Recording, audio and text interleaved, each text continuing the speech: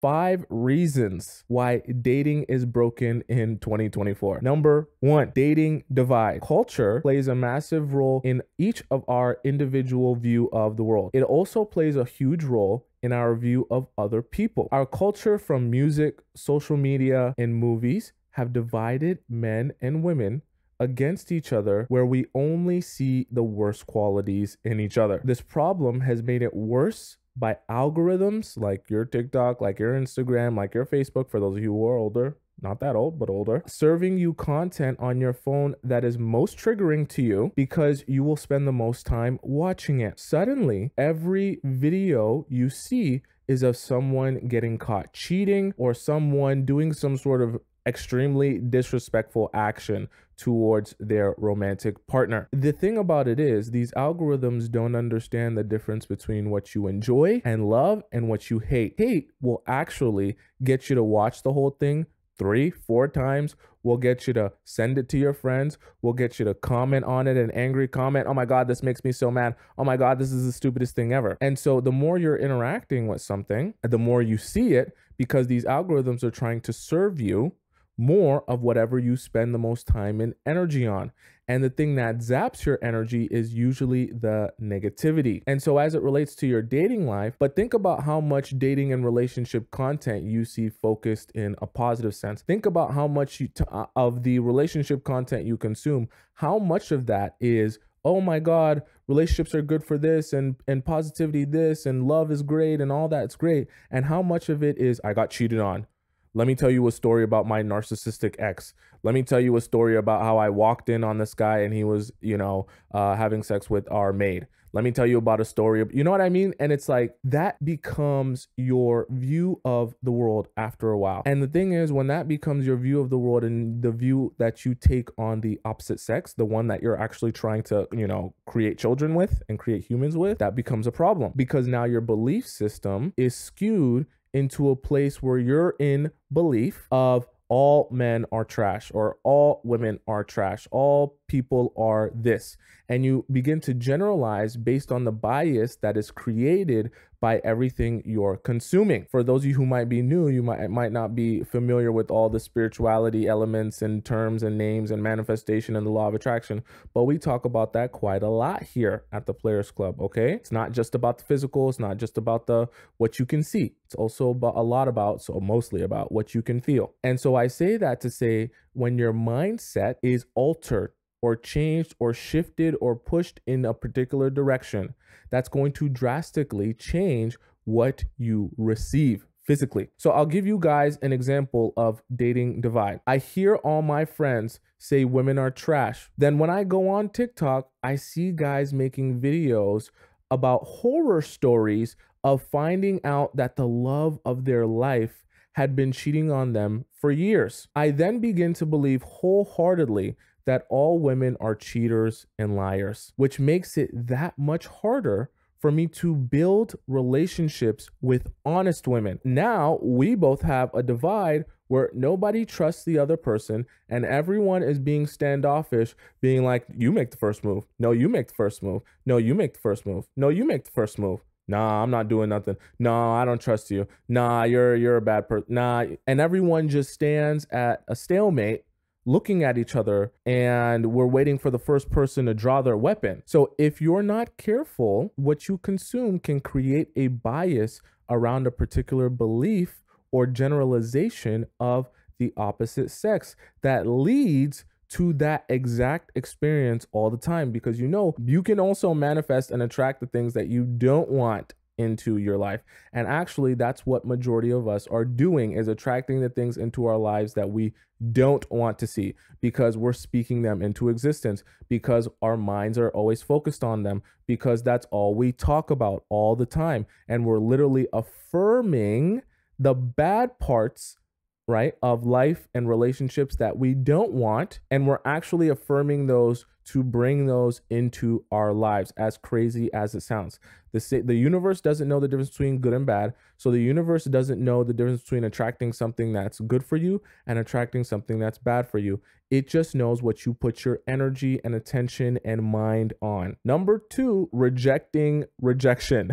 Everyone is afraid of rejection and doesn't want to put themselves out there because of the fear of being laughed at. The fear stops people from trying new things, going to new places, talking to new people, because if we were to put ourselves out there in the dating world, we would have to face the fact that some people will reject us. But the fear is what is stopping any of us from discovering any deep and honest connections that we all aspire to have. Instead, we try to meet people the easiest way possible, like dating apps. But then we wonder why our relationships feel like they have no substance. Men and women, a lot of us, are in fear of rejection.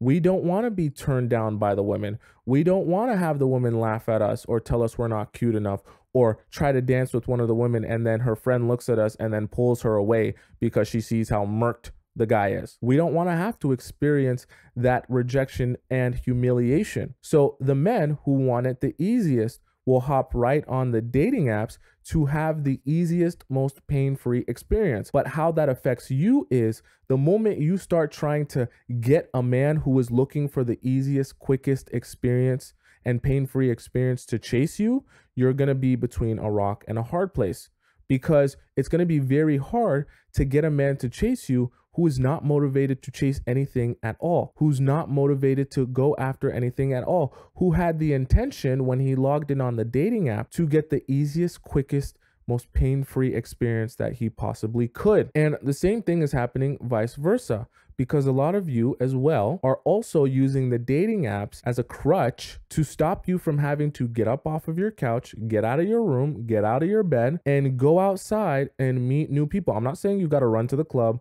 or run to the bar. I'm just talking about going out and experiencing life and allowing life to happen to you so that you can actually put yourself in a position where you can meet the love of your life.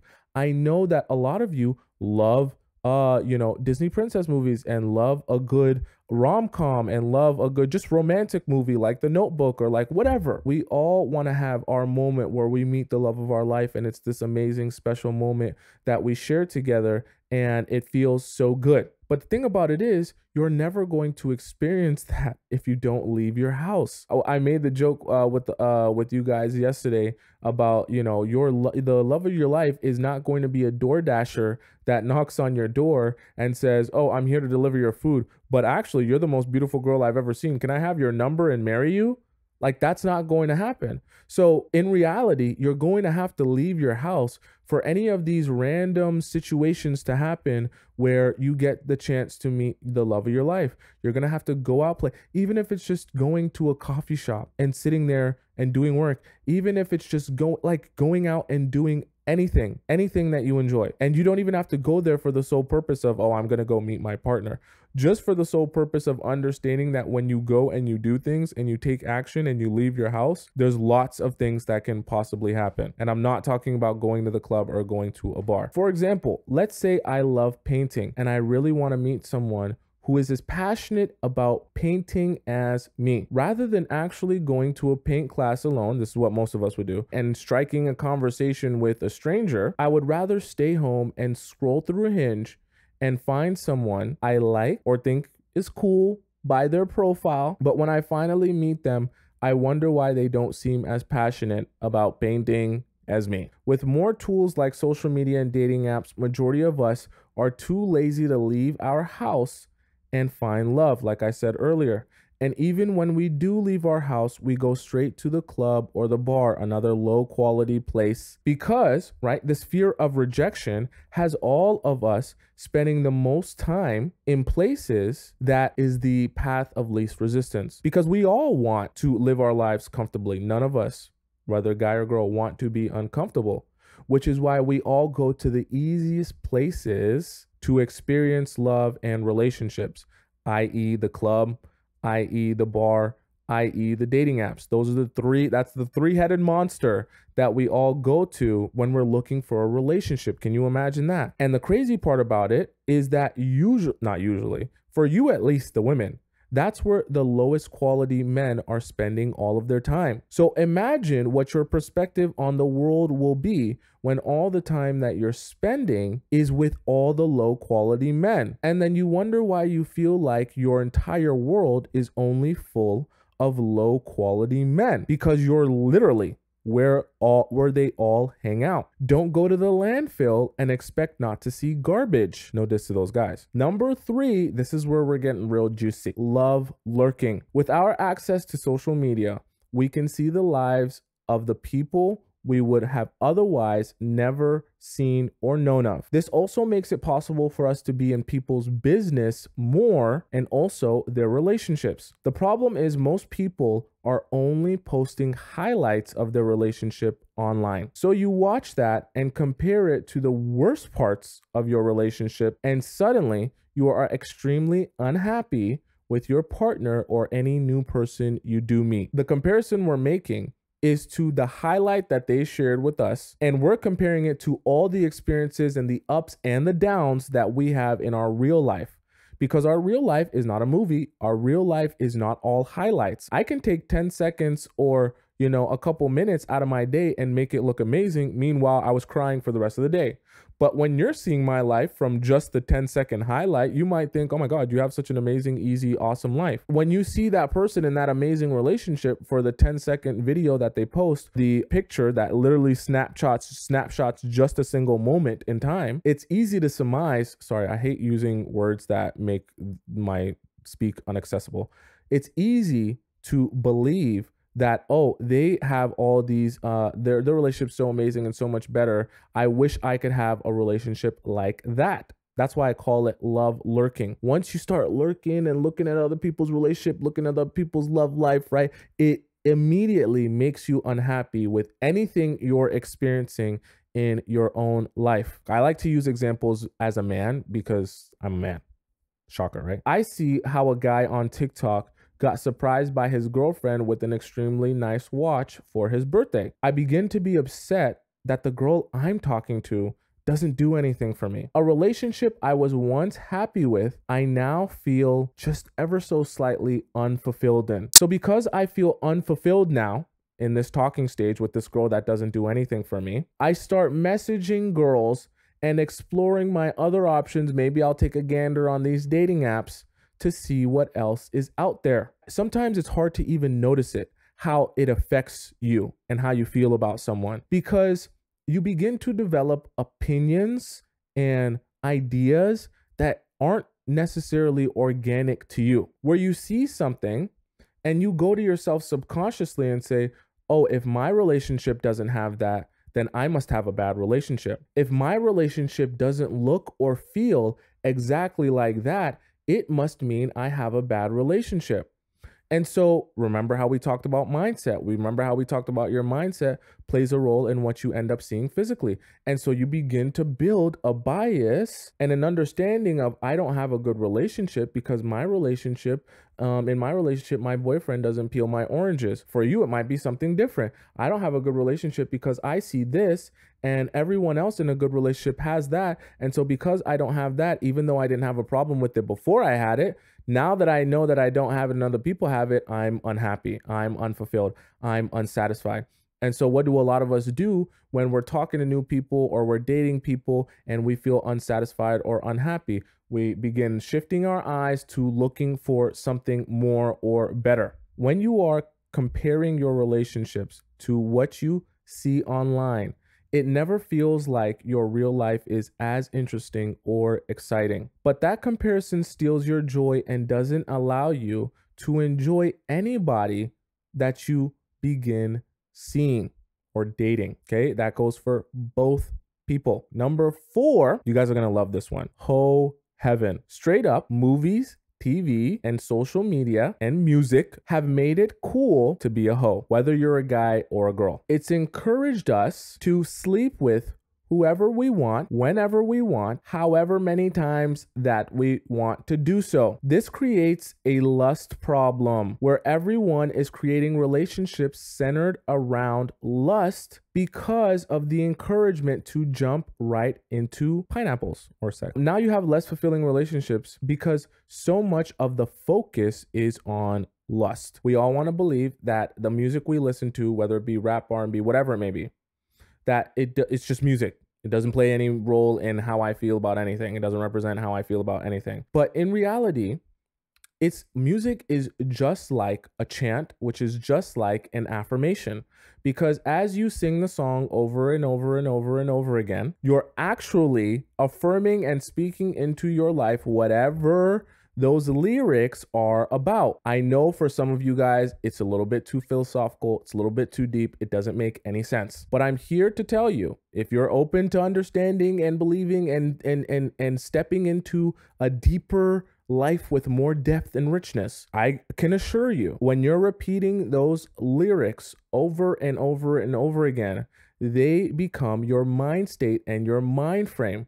They become your belief system. Those are your real affirmations. So for those of you who think you've never done any affirmations, trust me, you have.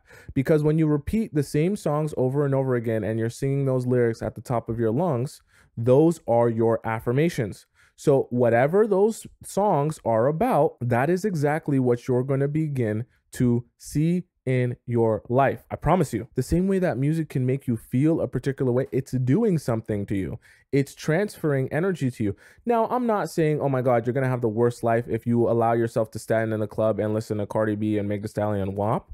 But what I'm helping you understand, or what I'm trying to help you understand, is that feeds your mindset. And remember, your mindset is going to feed your reality, right? So you're probably wondering, okay, I still don't really get it. I don't understand. I'll give you an example. Let's say you hear Meg Thee Stallion talk about WAP in her music. You love that song, WAP. Got that way that in a mop with that way that right? You love that one. You subconsciously internalize that your own value is in between your legs. And that's your only value. You then begin attracting guys that are mostly interested in sex. Shocker. The same thing that you have internalized through what you've been consuming is exactly what you see in your life. But you don't realize the connection. So you're really confused why all guys only seem to want you for the same thing. Meanwhile, you've been affirming that exact thing in your everyday life. That's the same reason why people joke around and they say, oh, that singer or songwriter is in a good, healthy relationship. They're not going to make any good music anymore. And as soon as they break up with someone, they're like, oh my God, finally, we can get the best album that we've ever gotten. Because there's a lot of trauma being released in most of the music that a lot of us are consuming, including myself. And so because of that, we're living in a hoe heaven, as I like to call it. A whole heaven where everyone around us and a lot of the stuff we're consuming is encouraging us to be hoes. And like I said, it sounds great in theory that we all get to just do what we want, live how we want, sleep with whoever we want. But then we end up as individuals traumatized by the experience of living our lives through lust and not building any real connections with people. What you consume will affect your mind state and your focus.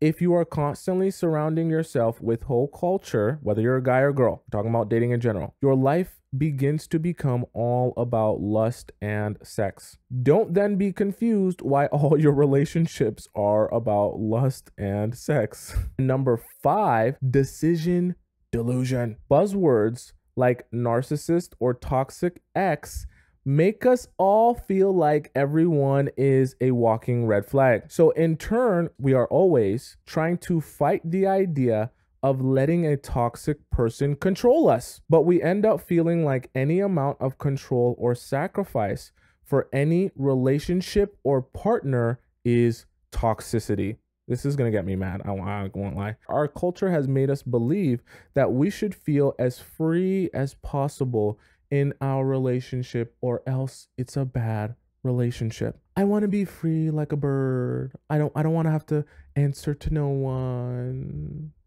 I just want to do what I want whenever I want. I'll give you guys an example. I'm actually going to give you guys two examples because one I really want to bring up, but I want to come from the man's perspective first, okay? Let's say I'm in a relationship where a girl wants me to send her my location and make sure I'm back home by a certain time. I feel like that's too controlling, and I should be able to go wherever I want, whenever I want, for however long that I feel like going. So I end up breaking up with that girl so that I don't have to answer to anyone at any time. Eventually, I realized that the freedom is actually loneliness. Now, I know some of you might be thinking, who the heck would do that? Who the heck would end a relationship simply because someone wants to know what time you're home at, or someone wants to make sure that you're okay or safe or whatever? I'm telling you, as a man, I'm telling you, there are plenty of men who give up relationships because they don't want to be controlled. I'm telling you this, okay? This is really how it goes. Why do we have these concepts of hot girl summer or hot boy summer? Where does that come from? I know some of you guys might be a little bit unfamiliar, but like, where do those ideas come from? People believe that, hey, I should be able to do what I want with who I want whenever I want. And the idea that you would try to control me or stop me from doing that means that you're trying to hold me back from my happiness. And you shouldn't try to hold me back from my happiness, because if you're trying to hold me back from my happiness, then you're toxic. Let me give another example, and this example might rub some of you the wrong way, but that's okay. That's how we learn and we grow, okay? Let's say your boyfriend or the guy you're talking to, right? You guys are going out somewhere. Let's say you're wearing an outfit that is a bit revealing, and he says to you, hey, I actually don't feel comfortable with you wearing that out because I know how guys think and I know what they're going to be thinking when they look at you in that outfit. I want you to change. Now, that's why I said for some of you it's going to rub you the wrong way. I know that for a lot of people, they'll say, well, you shouldn't control how I dress. I should be able to dress however I want to dress. I should be able to wear what I want to wear. And the fact that you're trying to control me or tell me what I should wear, you're toxic. I'm not here to say whether that's right or wrong or what the right way to go about it is or what you should do. What I am here to say is that concept and that idea stems from somewhere. Nothing is an accident. I always tell you guys, I always think about stuff way deeper than it is. It comes from the culture and the things that you consume on social media, in music, in movies, in TVs, all that good stuff, right? Because you begin to believe and internalize that your happiness is the ability to do whatever you want, however you want, even in your relationship. Now, I'm not saying that all of you guys would think that way exactly in the relationship and you'd be like, oh, F you, I'm not changing. But I just want you to understand how our culture has shifted all of us into a mind frame of thinking, if someone else wants me to do something in the relationship, that's because they're trying to control me. That's because they're a toxic person. That's because they're a narcissist. Remember, I told you guys all the time, I hate buzzwords because nobody knows what they mean. Because we're so focused on trying to get rid of toxic people in our lives and not be in toxic relationships, we start thinking that our relationship should be about doing whatever we want to do and not, key point, not having to sacrifice anything for a relationship. And that is the biggest problem that we're all facing. Nobody wants to sacrifice anything for the relationship. And so the guys don't want to chase because that's too much work, takes too much time, takes too much effort, takes too much consistency. Nobody wants to be patient with anything, wait for things to grow. Nobody wants to learn each other and understand each other and allow things to progress. Everyone wants the microwave right now, right now, right now, right now. Nobody has patience. And especially going through ups and downs of a relationship, nobody wants to problem solve. Nobody wants to compromise. Nobody wants to find solutions to problems and work through them, which is why our generation has been struggling. When you become obsessed with the idea that freedom is happiness, every aspect of a relationship feels restricting and suffocating. You hear others talk about how fun it is to be single, how fun it is to be a hot girl or a hot boy, and you assume that your happiness is being free and unrestricted. So we sabotage our relationships for freedom, and then we wonder why down the road we're lonely after we've pushed everyone away to do whatever it is we want whenever it is we want to do it.